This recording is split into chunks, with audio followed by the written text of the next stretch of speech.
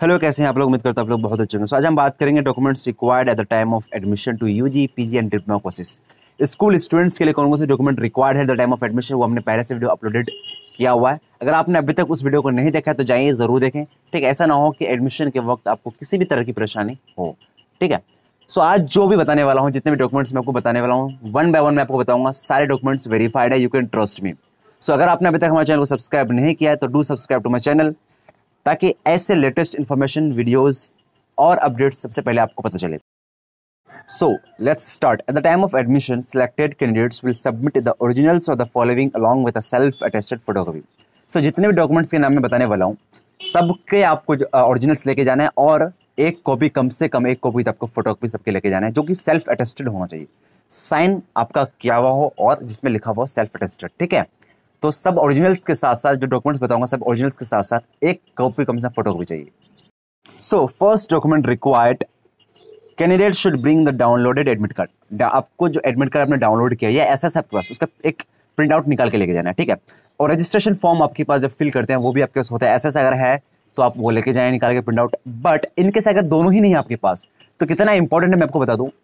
Admit card या registration form बहुत ज़्यादा इंपॉर्टेंट नहीं है। ठीक है, अगर नहीं है इनकेस आपके पास, तो ऐसा नहीं कि आप एडमिशन छोड़ दें। ठीक है, तो आपको जाना है, एडमिट कार्ड हो या ना हो, बट अगर है तो आसानी होती है एडमिशन के वक्त, उनको बहुत आसानी होती है, तो इसलिए वो एडमिट कार्ड लेके आपको जाने के लिए कहता है। ठीक, तो एडमिट कार्ड या रजिस्ट्रेशन फॉर्म आपके पास है तो वो लेके जाएं, और फोटो कम से कम 5 लेके जाए, 2 नहीं, ये 2 मेंशन है लेकिन 5 लेके जाएं आप। सो सेकंड इंपॉर्टेंट जो डॉक्यूमेंट रिक्वायर्ड है आपके टाइम ऑफ एडमिशन, वो है qualifying examination together with the original marksheet. ठीक है, ओरिजिनल मार्कशीट इसलिए कहते हैं, और क्वालिफाइंग एग्जामिनेशन क्या है, जैसे कि आप अगर बीए के एडमिशन के लिए जा रहे हैं, फॉर एग्जांपल यूजी कोर्सेज के लिए जा रहे हैं, तो आपका जो क्वालिफाइंग एग्जामिनेशन होता है वो जनरली 12th पास होता है। ठीक है, तो 12th की जो मार्कशीट होती है आपको वो ओरिजिनल होना चाहिए। ठीक है, ये कहना चाह रहे हैं। उसी तरह और भी अलग अलग, जैसे डिप्लोमा है तो डिप्लोमा में उसका जो क्वालिफाइंग एग्जामिनेशन है, किसी का 10th, किसी का 12th भी होता है। ठीक है, तो जो 10th है आपका, तो जैसे उनकी जो ओरिजिनल मार्कशीट है वो आपको लेके जाना है। उसी तरह पीजी कोर्सेज के लिए, तो जो आपका क्वालिफाइंग एग्जामिनेशन है आपका, उनकी जो मार्कशीट होगी आपका, वो आपका ओरिजिनल लेके जाना है। ठीक है, so third important document required at the time of admission is proof of age based on the certificate of high school and secondary school। यानी अब जो एज है आपका, ठीक है, जो आपने एज मेंशन करके रखा है, तो उसके प्रूफ के लिए आपको मार्कशीट देना होता है 10th क्लास का। 10th क्लास की मार्कशीट में आपको पता होगा, ओरिजिनल मार्कशीट में आपका डेट ऑफ बर्थ आपका मेंशन होता है। ठीक है, तो डेट ऑफ बर्थ को शो करने के लिए, प्रूफ ऑफ एज को बताने के लिए आपको 10th क्लास की जो मार्कशीट है आपको, वो आपको ओरिजिनल लेके जाना है। ठीक है, तो ये है आपका। सो fourth important document required at the time of admission to UG, PG and diploma courses आपका है प्रूफ ऑफ परमानेंट एड्रेस, जिससे आपका, जैसे कि वोटर आईडी या पासपोर्ट या ड्राइविंग लाइसेंस या आधार card as declared in the application form. Application form fill करते वक्त आपने एड्रेस डाला होगा या जो नंबर डाला है आपने। ठीक है, तो चाहे अगर आपने वोटर आईडी का नंबर डाला है तो वो आप लेके जाएं, या अगर आधार कार्ड का नंबर डाला है तो आधार कार्ड लेके जाएं। ठीक है, तो इनमें से कोई भी लेके जाएं तो आराम से आपका हो जाएगा। ठीक, कोई दिक्कत नहीं होगी। सो चलते हैं 5th में। सो 5th document required at the time of admission is Muslim OBC या मुस्लिम ST candidates will be required to submit the respective category certificate. ठीक है, तो अगर आपने किसी कैटेगरी के अंदर अगर आपने अप्लाई किया है तो उस कैटेगरी को आपको जो सर्टिफिकेट है वो लेके जाना है। ठीक, फॉर एग्जांपल आप मुस्लिम माइनॉरिटी के अंदर अगर आपने फॉर्म फिल किया तो इसकी सर्टिफिकेट नहीं होती है, बट आपको उसके लिए एफिडेविट बनवानी पड़ेगी। ठीक, और वो बहुत आसानी से बन जाता है आपका। मुश्किल से 150 या 200 रुपये लगते हैं, आराम से बना सकते हो कहीं से भी। ठीक है, किसी भी कैफे का जाओगे, अगर नहीं बनता है तो यू कैन आस्क मी, मैं आपको हेल्प कर सकता हूँ। ठीक है, तो मुस्लिम ओबीसी अगर आपने फिल किया है या मुस्लिम एसटी फिल किया है, यानी जो भी रिजर्वेशन कैटेगरी है आपका, उसकी सर्टिफिकेट आपको लेके जाना है at the time of admission. ठीक है,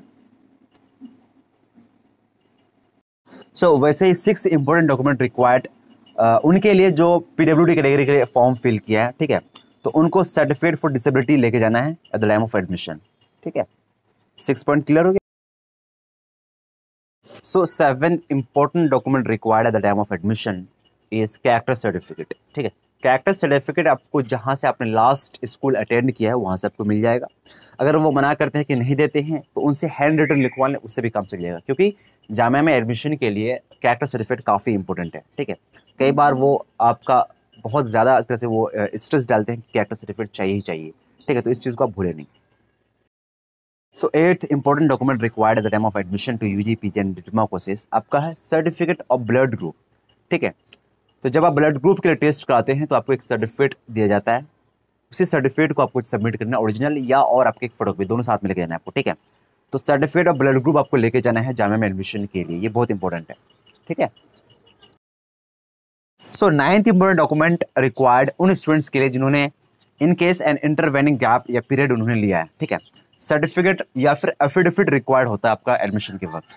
एफिडेविट मैंने जैसे कि कहा बहुत ही आसान से बन जाता है, आपको मुश्किल से 200-250 खर्चे होंगे, ठीक है। इन केस अगर आपका नहीं बनता या नहीं बना पाते हैं हम, तो you can ask me for any help. 10th important document required is वो एंटी रैगिंग का आपको एक एफिडेविट सबमिट करना होता है, ठीक है। तो वो आपको बनाना है और लेके जाना है साथ में। तो affidavit for not indulging in ragging activities, यानी एंटी रैगिंग के लिए आपको एक एफिडेविट बनाना है कि आप रैगिंग नहीं करेंगे या इस तरह की एक्टिविटीज में आप इन्वॉल्व नहीं रहेंगे। तो वो आपको एफिडेविट की शक्ल में आपको सबमिट करना होता है जाम में, ठीक है। तो ये 10th इंपॉर्टेंट डॉक्यूमेंट रिक्वायर्ड था।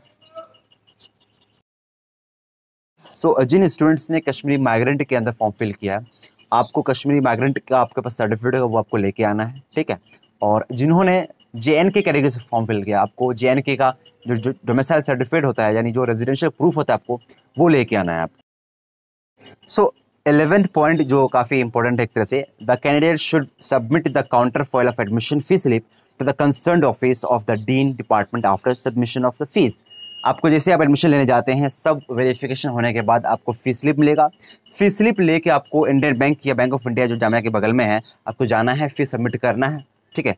फी देने के बाद आपको जो फी स्लिप मिलती है आपको, वो आपको लेके आना है जहाँ आपने एडमिशन लेने गया था आप, ठीक है। जिस डिपार्टमेंट में आप गए थे उसी डिपार्टमेंट में आपको लेके जाना है और फी स्लिप आपको जमा करना है। सो आज के लिए इतना ही। Thank you so much for watching.